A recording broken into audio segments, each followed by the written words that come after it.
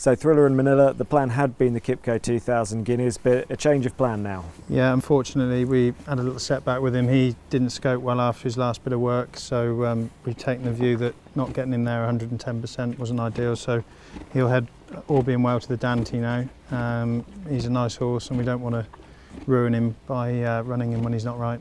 What do you see as his ideal trip this year?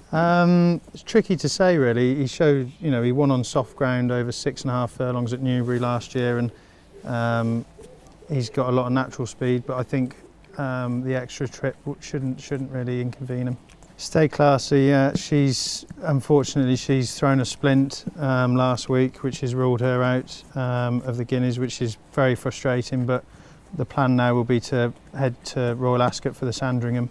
We've got enough time to get her right and hopefully we can get her there. What did you make of her comeback run at Newbury? I think there was a lot of disappointing people with other runners there that week, other trainers, and the ground was very tacky and testing and gluey, so she ran well. It was probably the most testing ground she's ran on, and I think it sort of took its toll really, being her first run of the season. So hopefully, she's been working well at home, and unfortunately we've had that blip last week, but the Sandringham's still a nice target to have.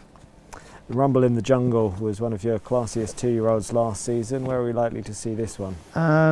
Well, all being well, he could head to the Sandy Lane at Haydock in May, and it depends on really how the weather holds out. If it stays dry, he'll go there. If not, he could potentially just go straight to the Commonwealth Cup with a racecourse gallop somewhere, because he doesn't want soft ground, and there's no point really wasting a run when we know he won't handle it. So the fast ground needs to be there for him to run.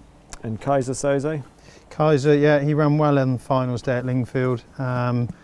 He's come out of the race well, and he's got an entry in the Lockinge, which we could see him lining up in, but there's other options for him, and he could be sort of potentially getting on a plane and going abroad throughout the year, America, and that could be a target for him as well.